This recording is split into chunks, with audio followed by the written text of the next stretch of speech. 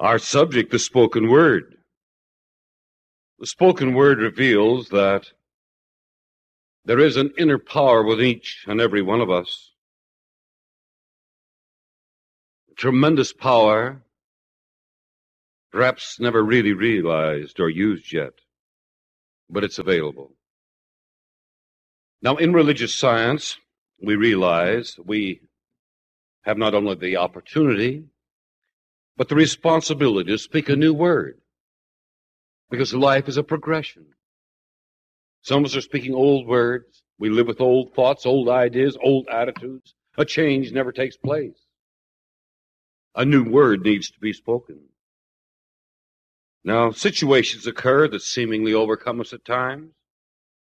Members of the family are in trouble. We are in trouble. Difficulties with our children, you name it.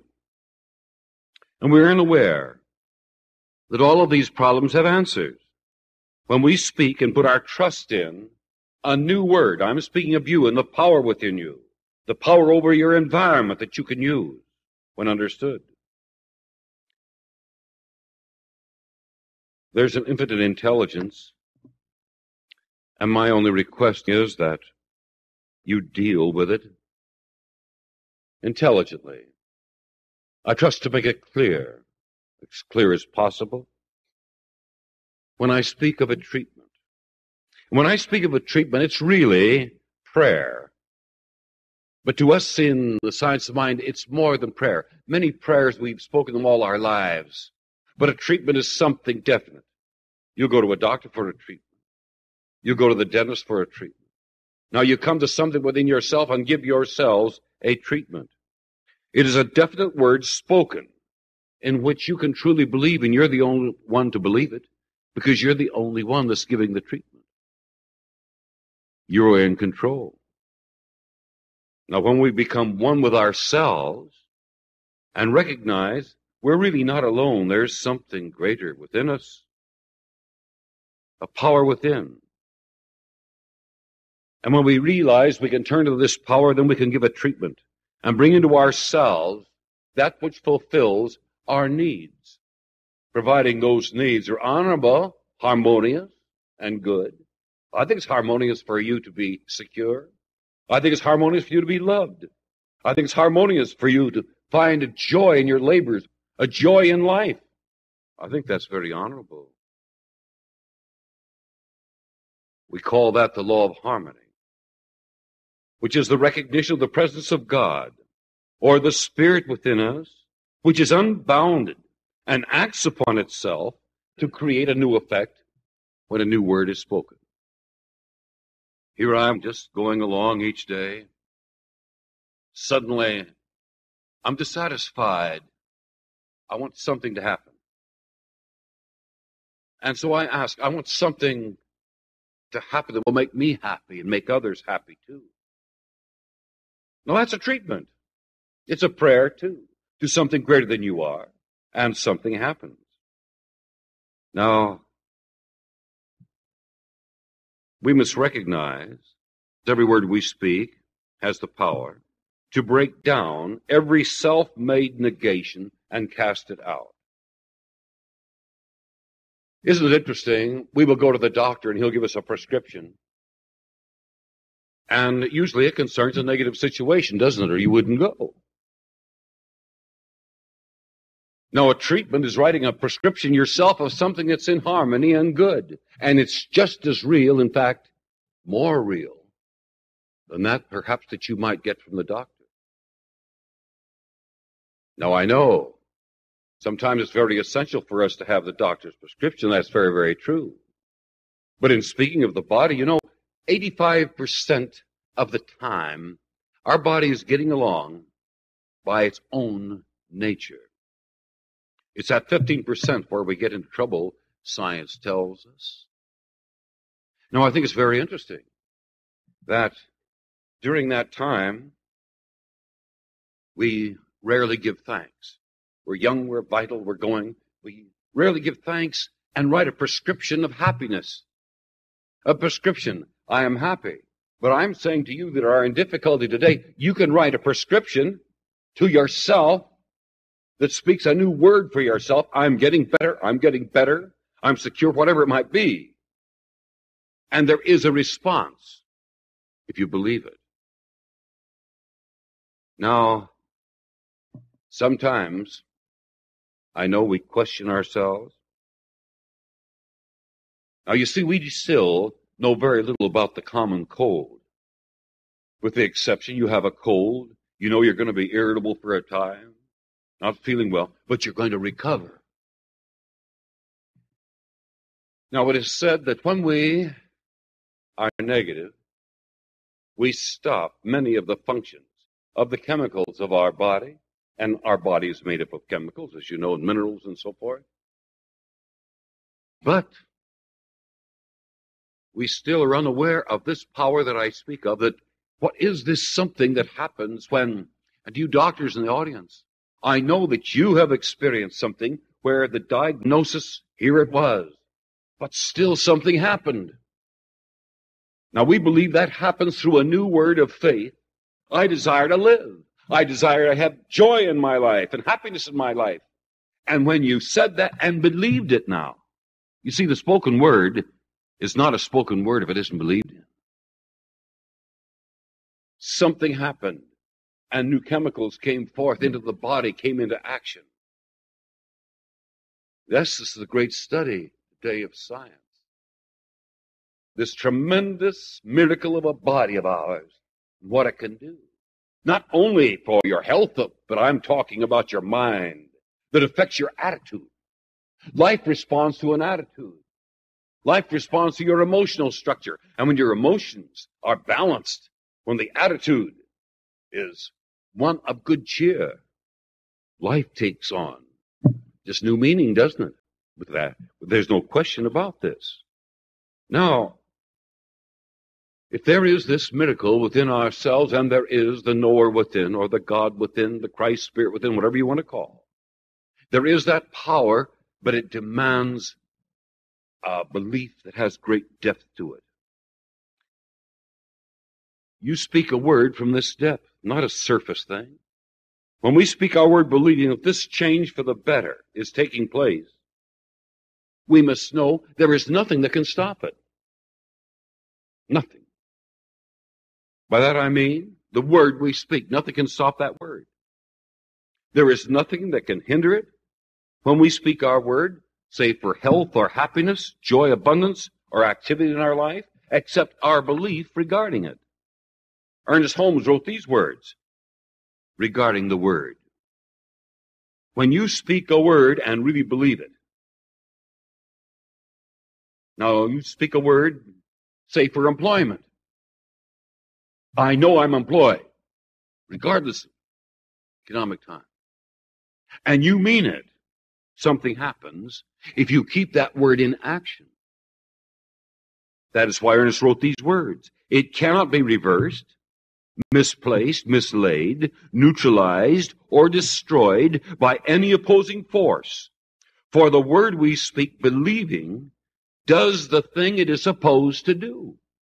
Now your word is supposed to go forth, and the Spirit leads the way to employment. Your word for health, your word for joy, or unexpected good in your life. When you speak your word believing, now this demands depth. Now remember, when you speak your word, can it be reversed? You say, well, I'm not going to let it be reversed, but next day something else happens and you've reversed it. What about? You say, all right, my life is a harmony. I'm in the midst of a perfect love, and I'm going to love everyone. And all of a sudden you're mad at someone, or you're cursing someone. You misplaced your word, didn't you? You misplaced it. You said you believed it, but you didn't. Now it was destroyed by yourself, not by anyone else.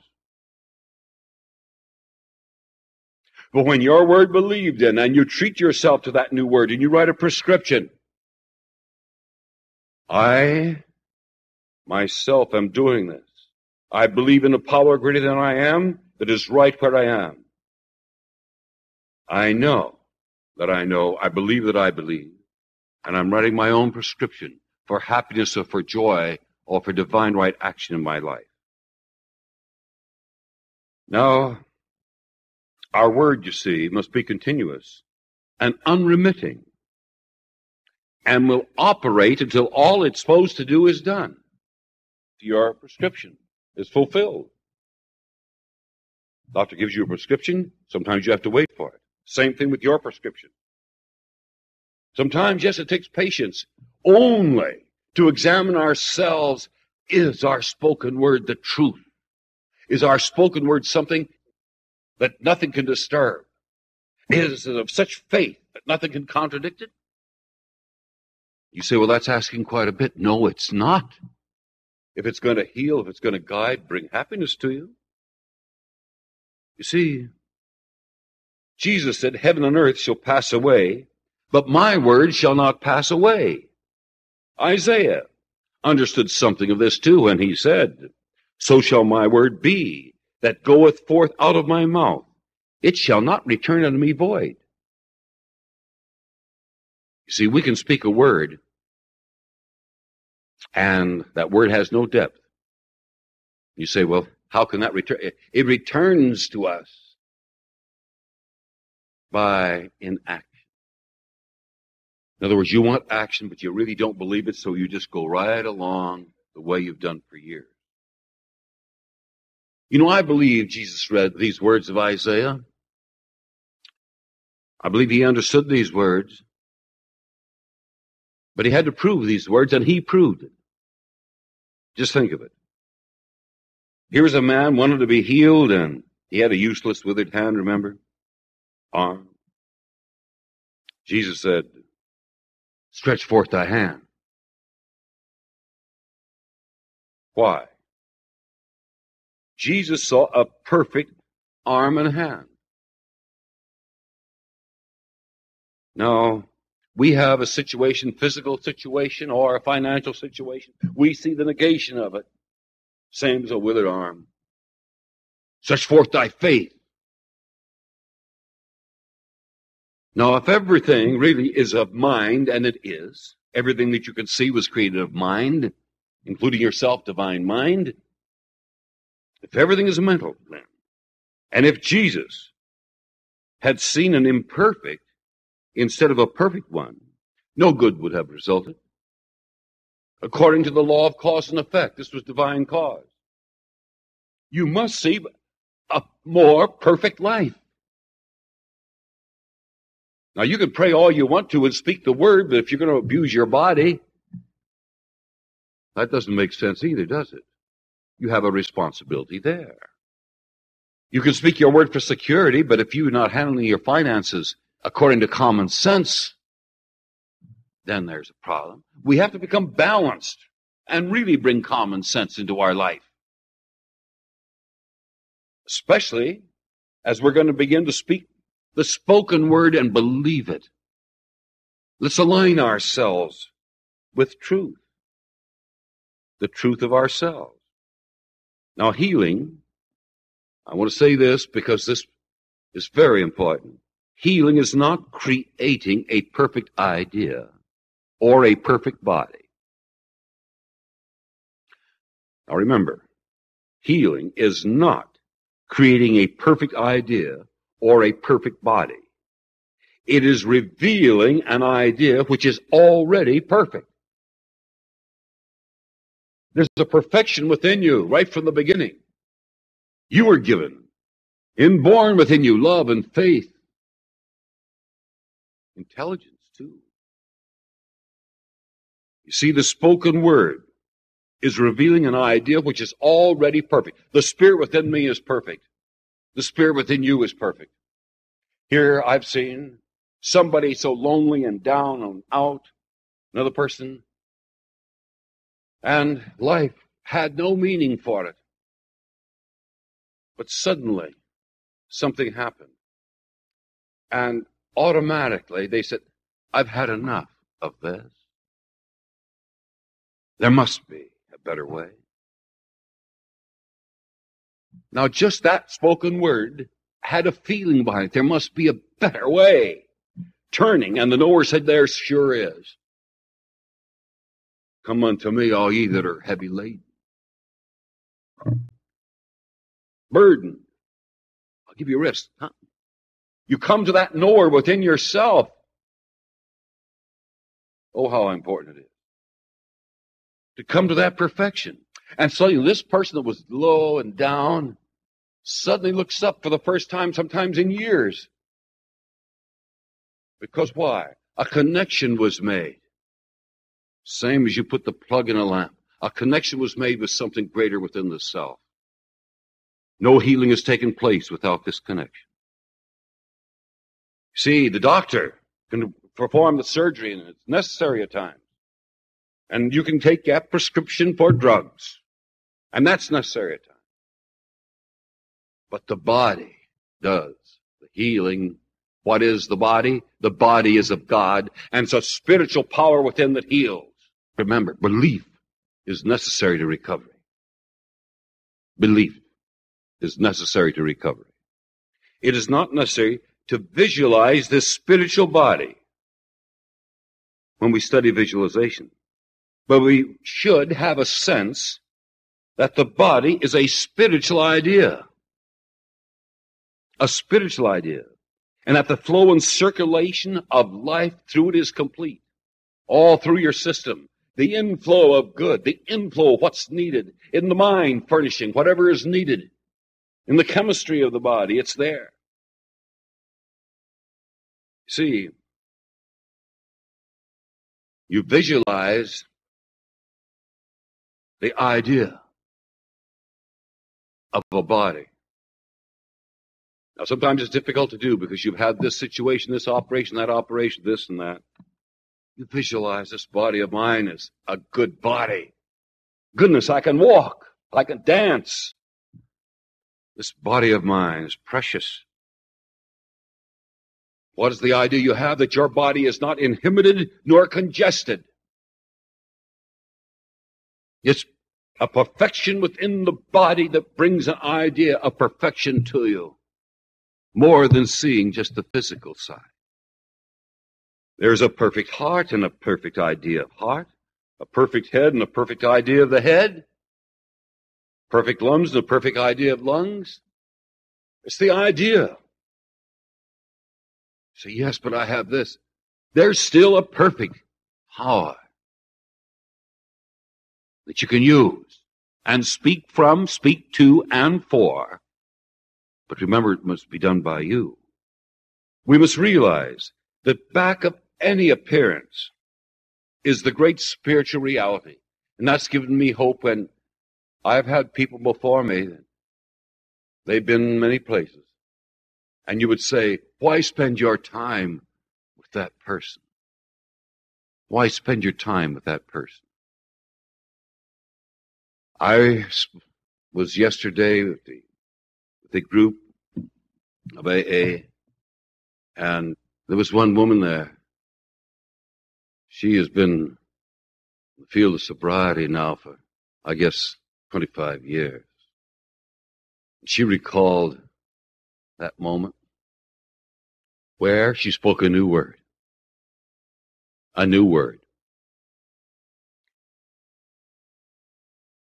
You should see her today. How beautiful.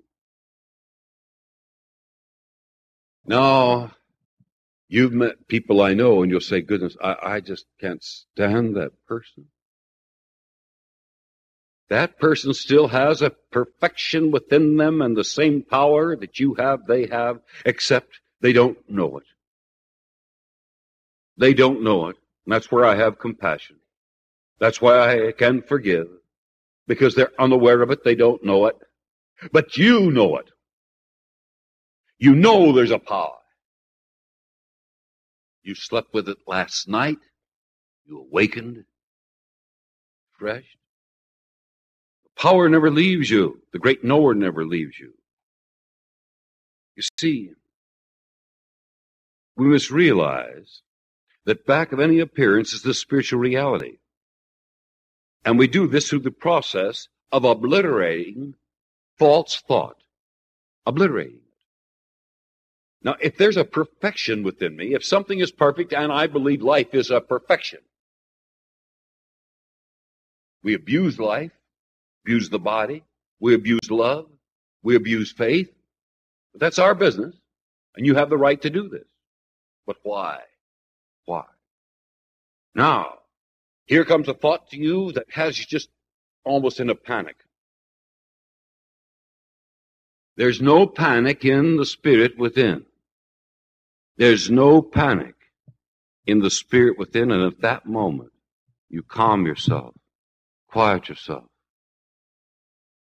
And in just quieting yourself and recognizing there's a power within you that's going to attend you, you're obliterating that false thought. It was of such panic that you could have had a heart attack, but you didn't. You calmed yourself down. You can't afford to let your nerves get hold of you that way. You can't afford it. And you weren't created to afford it. Unhappiness, discord, disease may be a fact. We're not denying it. But we're saying it's not the truth that sets you free. It is an experience. But it's not the spiritual reality of overcoming it, which is the greatest joy. Then you're on your road. All of us perhaps might have 5, 6 problems. All right, let's take care of them. When you've taken care of one, you're lifted a little higher. The next one, you're lifted a little higher, a little higher. By speaking your word. There's an answer to this, and I am becoming the answer. That's your prescription. And something is providing that answer to me, and I'm staying with it until it happens. Until it does what it's supposed to do. And that's to free me from this thought that needs to be obliterated. Therefore, we must transcend many of these experiences and appearances. Even though we admit they're a fact. But a fact can change, truth doesn't. Certainly, we're not so cold-blooded as to say to a person, don't be ridiculous, don't stay with that pain. Or to say there's no such thing as pain. There is pain. No, that is not our idea or our purpose. To say that this condition does not exist when it exists. We admit the fact. But it's a quite different thing to admit its necessity. The necessity for the pain to continue. The necessity for impoverishment to continue. The necessity for overwhelming anxiety to continue. Certainly we admit there's unhappiness. But it would be unthinkable that one has to be unhappy. That's unthinkable. Well, stress, accordingly, is an experience. It's a fact. But I say again, it is not a truth. It is not an eternal verity. It was a fact in human experience for ages that people did not broadcast over the radio. But it was not a truth that they could not. It was not a divine reality because had they known how to manufacture a radio and talk over it, they could have broadcast in any age. So we must try to see back of every appearance perfection is. But just like the radio or the television, they startled us. I'm saying something's going to startle us for world peace. It has to come. All of these great thinkers and scientists are all now speaking in spiritual terms. Not only in the field of medicine, the field of science. We're coming together. So we ask ourselves, what should we try to heal through treatment? What we call a spiritual mind treatment. If we were only dealing with the power of a thought, we should not expect to heal anything. And so people say, just hold the thought. Hold the thought for me. No. We are dealing with a universal principle. A universal principle, why should we set any limit to its power? Now, before a thought comes forth, it rises from consciousness, your feeling. Isn't it true when you're not feeling good? There rises irritable thoughts. Leave me alone. Leave me alone. All right. Those are thoughts. And they come from the way you feel. You feel that way. So it begins with a feeling process. A feeling that the divine presence within you, that joy is within you, happiness, laughter. There all so much good is within you. Good waiting to be released. And everything increases after its kind, after it's released. Here it comes back, multiplied many times. Now you don't have to believe this. It's been proven. And since the law of God is infinite, from a spiritual viewpoint, there is no personal problem cast upon you, or a personal problem that must have its continuity in a negative way. There's a law of life that knows nothing about trouble. It only acts. But the law knows nothing about this trouble you're in. The law of life responds. For instance, you can have ulcers and you can eat all the chili and beans you want. And you can suffer and you can complain and complain. The law doesn't care. You have the right to eat all the chili and beans you want. But it's you. Shouldn't you care? Shouldn't you use common sense? See, the law only acts. And the law of your body doesn't like that. With an ulcer there, it's hurting that ulcer. And you know it. That's up to you. So you do things that hurt yourself. It's you in action. So what kind of an action do you want to get with? An action that's going to obliterate many of the false ideas and get in tune with something greater. Our word is the law unto the thing whereunto it is spoken, and has within itself the ability, the power, and the intelligence to execute itself through the great law of all life. It's done unto you as you believe. The law being the spontaneous recognition of the living Spirit, infinite, ever-present, and ever-active. But let it be manifest now in an active way for good. Let goodness attend us. You say, let God attend me. Let goodness attend you. Let goodness be spoken from your mouth to another. Goodness. We say too much of God without realizing. What do we mean by God? God is our life. God is the power within forever and ever and ever. You were created for this expression with all of the things necessary for joy and happiness. But we have brought in many confusing things, haven't we? Why? So we give ourselves a treatment. We write a new prescription for ourselves.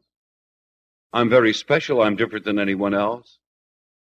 I want to be special in the manner of goodness for a world that needs goodness, that needs love, that needs me. I am ready. Now, to the Spirit all things are possible. Throughout the centuries we have learned that certainly much of our disorders is largely a state of mind. There are exceptions, of course. But we could hardly say that a state of mind is incurable. I don't believe. Could we? A state of mind. And I've worked with so many. Therefore, can we not accordingly change our minds to a better state instead of a worse one? In other words, just a step up to a better state of mind. Just a little step. A better state of mind today. You're going to smile a little bit. You're going to feel a step better. Now, you know you can speak your word for employment, for health, for activity, whatever it is. And if you really believe it, it will do what it's supposed to do according to the word spoken, the power of your word. I want you to really feel it, though. We give lip service, yes, to our prayers, even the Lord's Prayer. But, oh, we have to have a deep feeling and a meaning. The power of your word is there. Oh, how grateful we are to be present here. I think we all feel we're ready. We feel that consciousness that we're ready, a step at a time, or perhaps a giant step, to move in the direction we were created to move in. Let's feel it.